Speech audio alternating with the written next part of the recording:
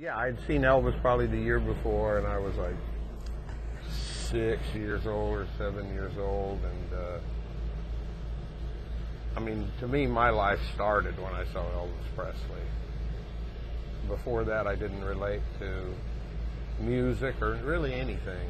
You know, I remember it just being very disoriented and felt like there was really nothing for me at that early of an age. And then I saw Elvis and I started playing right away. Got a guitar, took some guitar lessons, and my guitar teacher, a guy named Julian Akins, he was a guy in his 20s, I guess, and he had a band called the Julian Akins Trio, and he taught.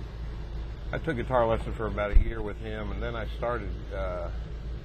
The Oklahoma Semi-Centennial came up at the fairgrounds, and so my parents, I guess, enrolled me in that in a talent contest, and I won that contest, and I was playing Elvis. You're 6? 6. I think I was 7. I think I saw Elvis when I was 6 on TV, and it took me about a year to get good enough to play. And I went up there and sang Elvis Presley, 2 or 3 Elvis Presley songs, maybe a Buddy Holly song, I don't remember.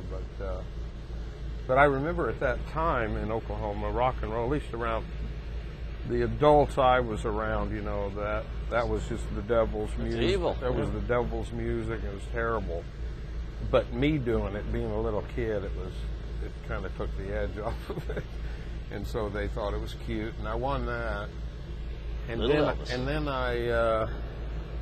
I started just getting bookings around town, TV shows and radio shows, and I played like boat shows and car shows and all that kind of stuff, you know.